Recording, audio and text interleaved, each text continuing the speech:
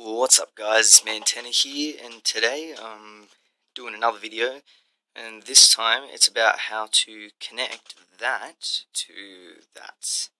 So basically got my PS3, and I moved it from downstairs. I was connected to my TV through just a HDMI cable, which is pretty simple. It did sound and video, which is quite good. But I wanted to bring it up here and set it up for my my PC monitor. But there was one problem. As anyone knows, it uses a special cable called DVI.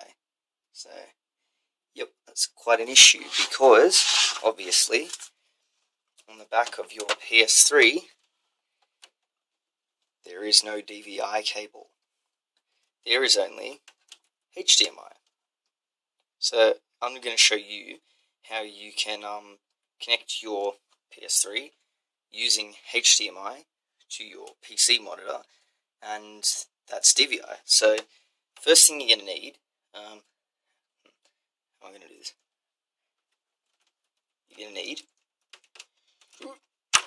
doing this one-handed, don't judge me, is something for the audio and something for the video. So, if you get your two things, first thing you need is a HDMI to, let's just pull this out, hang on a second, HDMI male, this is going to focus,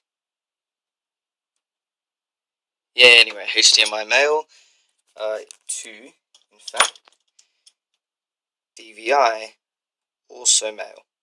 It's not going to focus because I'm moving too much. There we go, you can see there. And there too. So that's for the display. You can pick them up from your local electronics store. In my case, in Australia, I got it from JCar, and it was $60, which is quite hefty for a cable, considering your HDMI cable maybe costs $20 to $30. But it's something you got to do.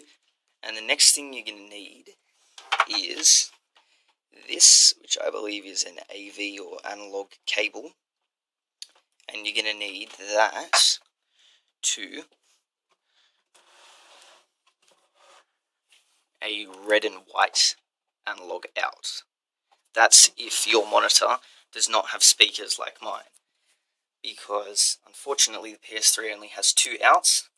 Well, actually it has three. It has a digital out, but I believe that's for optical, I'm not sure. And so the AV you can use for sound, and the digital you can use HDMI to DVI. So in my case I've got these two speakers here, and they use the red and white analog cables, and then this plugs into PS3 like so. Just going to go ahead and plug that in there, make sure I have it around the right way, that would probably help.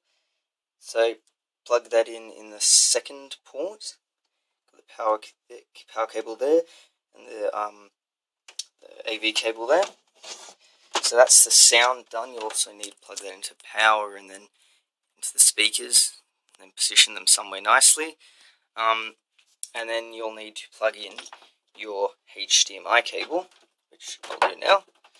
Might I say this is quite tricky. Oh, by the way, while you're doing this, if you decide to turn your PS3 on its side and stuff like this, make sure it's off, because you can't laser burn discs on PS3, but it's still not good for your hardware.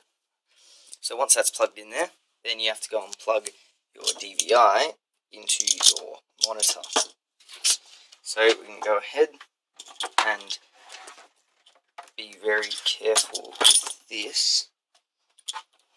I have to take out my PC cable, make sure these screws are unscrewed, and that you don't drop your monitor.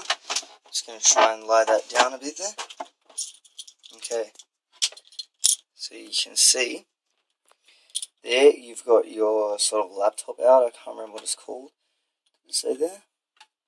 The RGB. Yeah, so that's the sort of small one. I think that's 15 pin. and then you have your DVI. Sorry about the bad recording. It's sort of tricky doing this. Yeah, and then you're meant to plug this in if you're not an idiot like me and you don't know how to plug in a cable properly. Okay, and you can screw those in, except I don't know which way they screw in because I'm dumb. Oh. Yeah, that's quite embarrassing on my part. And then once you've got that all set up there, it's quite simple to do.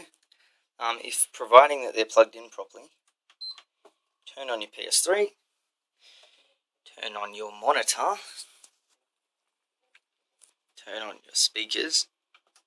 Speakers probably won't work yet, and it should show up. If it doesn't, you can always, if you can see here, see I have source. If I hit source,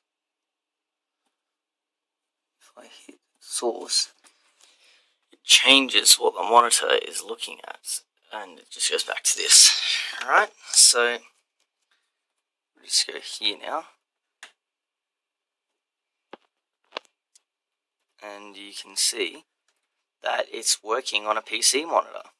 Now it has to be DVI to, it has to be HDMI to DVI because they're the same input type, they're both digital.